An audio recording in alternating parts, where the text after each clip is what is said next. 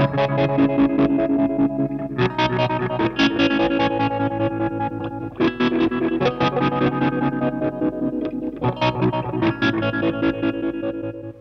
everyone, just want to touch on the topic of designing guitar pedal effects. So we're talking about how do you make a schematic, how do you come up with a schematic to design your own effect. How do people do it?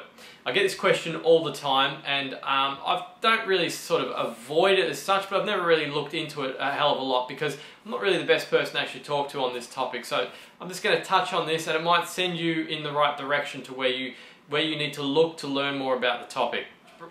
So firstly, I just want to briefly explain my history with electronics. We're going into the stream of electronics engineering when we're talking about making schematics and things like that and making your own effect. So maybe if you're young and you're thinking about a future in electronics and you're interested in guitar pedals, you might get the right direction or a bit of advice on what you need to do to do that. So what's my history with electronics in general? Well, it's actually pretty limited. When I was young, about 16 to between the age of 16 to 18, I did a little bit of electronics at high school, and I ended up going on to TAFE. What the hell's TAFE? It's kind of like a government education system for when you leave high school.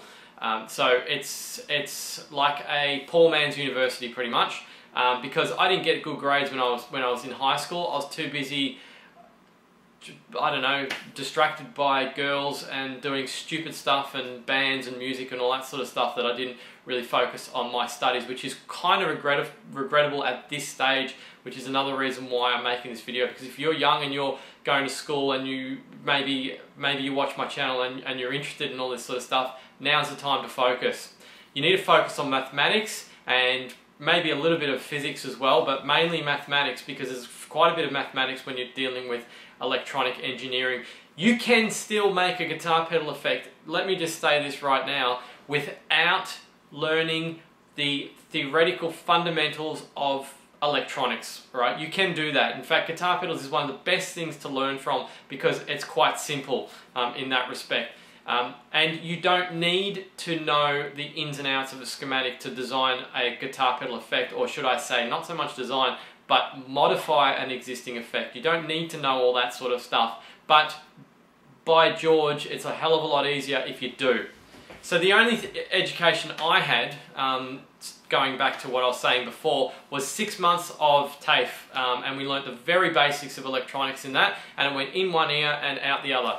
It was only when I came back to building guitar pedal effects 10 years later, there was only a small amount of that information I actually retained. I remembered a few bits and pieces. It gave me a little bit of a base to work on, but even now I don't know a hell of a lot about electronics engineering. If you gave me a task to build, I probably wouldn't be able to do it. I could modify something, an existing schematic, and I know roughly how schematics work, but I don't know the ins and outs and equations and all that sort of stuff.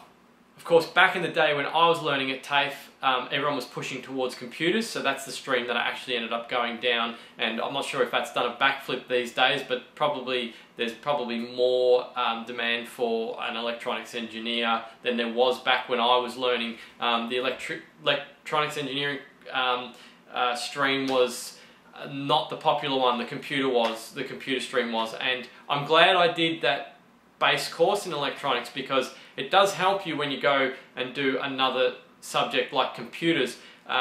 My IT friends that don't know anything about electronics, they don't have that fundamental understanding of how electronics work. Electronics kind of, you know, the flow of continuity and things with wires, and if something breaks, what's wrong with it. If you open up a computer and you don't know anything about electronics, and I open up a computer and I know a bit about electronics, I can see that capacitor's blown, and that's the reason why the board doesn't work, the motherboard doesn't work, or whatever, and you replace it. So it's a bit of an advantage to actually have that, no matter what subject you're doing. So to learn more about electronics, you want to learn a bit about electronics now. This is my advice, and there's people that watch my channel, I know that know a lot more about this topic than I do, and I encourage them to leave comments in the down below the video so that other people can read. Take into account that a lot of people that watch my channel, they don't know anything about electronics. It's best to keep things nice and simple, and that's what I try and do with all my videos. So in a simple manner, I'll explain some things that you should learn to get a base work for what you can then move on to more complicated things. Okay, electronics is a massive field. I can't cover everything in this video. I'm just going to pick a few things that I think are important. And the first one, the most obvious one, and you're probably going to be sick to death of hearing this, is Ohm's law, but you have to know it. You just do. And the Ohm's law triangle, look, Google image Ohm's law triangle is a really good way to remember Ohm's law off the top of your head. If you can remember how that triangle works, you'll always know the combination of the formula. It makes it nice and simple. So Ohm's law is a good one, but I'd probably almost say that is not the thing that I use the most. Just got an email. Not the thing I use the most. I would go on to things like other things that you should look at is resistors, resistors in series and parallel, and capacitors in series and parallel. They're easy. You don't need to be a mathematic genius to understand this stuff, by the way. It's all very straight. It's all very simple. If I can learn it, trust me, you can, because I'm hopeless at mathematics. Resistors in series and parallel, capacitors in series and parallel. They're important, so learn on those topics. The other thing too is to look at what would be next. Voltage dividers and how a voltage divider works. A very simple circuit.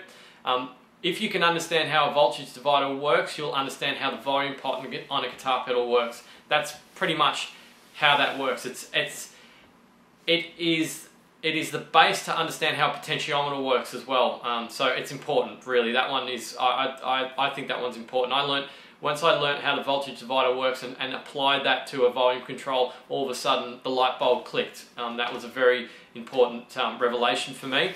And also, when you're looking at low-pass filters and high-pass filters, I was asking a lot of questions about low-pass filters and high-pass filters. In a nutshell, again, because I'm bombarding you with information here, just quickly, a high-pass filter allows high frequencies to pass, and a low-pass filter allows low frequencies to pass. So it's like a cut, and they're used all the time in guitar pedals for tone shaping. So I could not work out how they worked, and I asked so many questions on the guitar pedal forums, and people were talking to me like I must have come across like I was dense, because I just couldn't work it out, and the answers I was getting back just did not make sense. And like I hate to say it, a lot of things in life, I worked it out on my own. It's reactance. You have to understand how reactance works to understand how a low pass and a high pass filter work. So learn those two things, reactance, and then have a look at low pass and high pass filters, and do a Google for Musique, M-U-S-I-Q-E, pass filter. Do a Google for that, Musique pass filter, and it'll come up with a calculator page where you can muck around with some figures and work out how it actually cuts and passes frequencies. And at that page I go to all the time. It's really good. It has a diagram, the schematic diagram of a low pass filter and a high pass filter, so that you can remember which one you're working with, etc. So that's also very good. So low pass filters, high pass filters, and reactance together. Learn reactance first, how that works, and then look at low pass filters and high pass filters. So we could probably go on to boosts and things like that, and they kind of get a little bit complicated. In fact, a transistor boost is quite a complicated circuit, so I'm not really going to touch that one. And it's also mathematically heavy. That's something that you might want to look at once you've learnt the things that I'm telling you here. You will probably walk away from, if you're starting out and you're not very good with mathematics, you'll probably walk away from a boost explanation, mathematical explanation, bamboozled. If you don't have an engineer's mind like I don't, so I probably wouldn't recommend that. But one good one with an op-amp distortion is I can't remember, I think it's Cook Your Own Distortion. It's a General Guitar Gadgets page. Google Cook Your Own Distortion. I'll leave a comment if I've stuffed that up down the bottom here. But yeah, I'm pretty sure it's Cook Your Own Distortion, or Cook Your Own Op-Amp Distortion. Basically read from the top of that page to the bottom.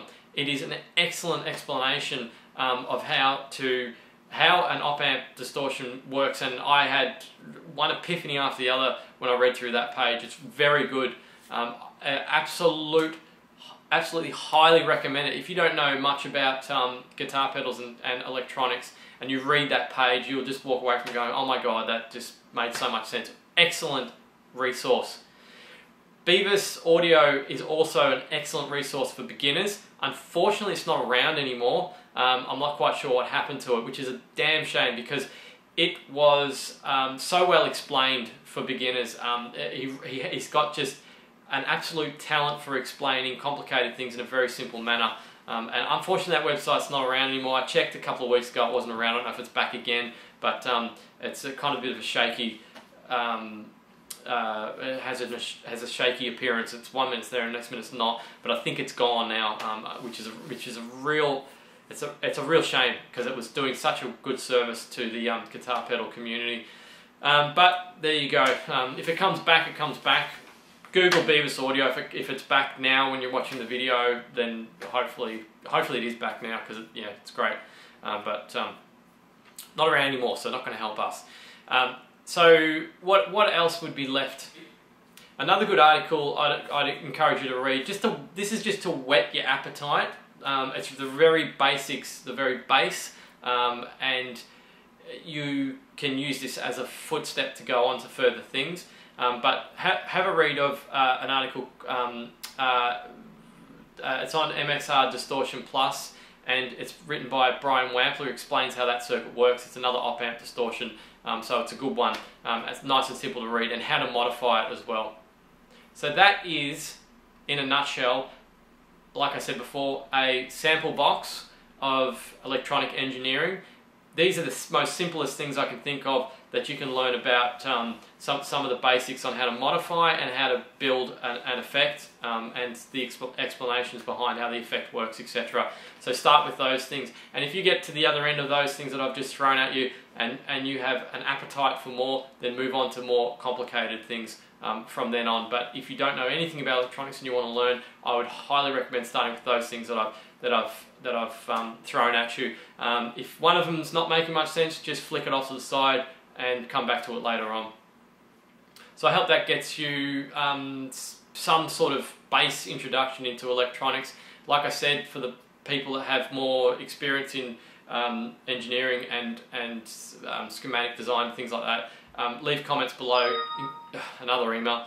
Leave comments below. Encourage the younger generation to stand on our shoulders and reach for higher heights. Thanks for watching this video, and I hope it helped in some way. Cheers.